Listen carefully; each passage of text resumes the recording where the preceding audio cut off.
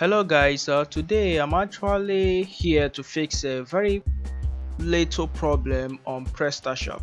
Although I'm supposed to be creating other tutorials on other applications, but right here on Prestashop, as I was doing some of my work, and I encountered this error, 500 internal server error.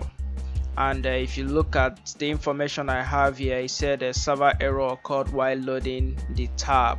Some tab might not be able to load, blah blah blah. Okay, and this might really be a problem for some people who are actually starting up in Prestashop. I love Prestashop so much. I'm a great fan because it's very flexible and it has a lot of features. Okay, and I know that this is going to be challenging for some people. If you click OK and go to your products and click on any of these products, probably to make changes or to do whatever you want to do on them, you always have this error, and it's really frustrating and it's annoying, especially when you are starting up Prestashop. You might not really know what to do, but today I'm gonna just show you a quick way to really resolve this. I'm actually on a local server. If you're also on a hosted server, you might see this error. Now if I try to add information here, let's say add, and I say I cannot save, all this will keep on loading forever. Okay, this is pretty much annoying, but today I'm going to show you how to fix it. All you need to do is to kindly come to your advanced parameters, go to performance. From performance, under the smarty, make sure you check never recompile template file.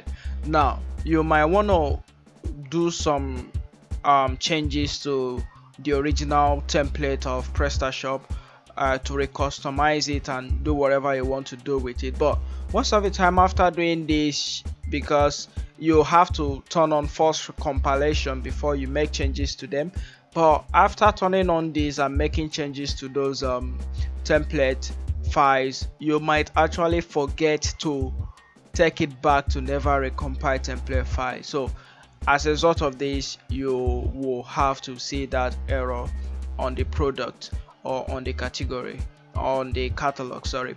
Now the solution here is to check this. If you check this and save, if that doesn't fix the problem, also make sure you check some other things like Apache optimization.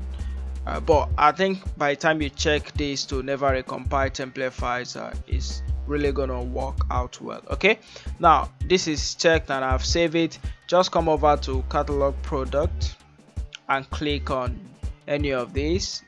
So if you come over to this place, you can see I can now click save and I can make changes to this. So I can add more information, remove information, anything. I can say save. So I don't have the 500 internal error, so you can see successful update. Okay, so this is just a brief tutorial, but like I said, in case you did what I asked you to do by checking this never recompile template files and it didn't work, also make sure you enable the Apache optimization. I think that will pretty much solve the problem for you.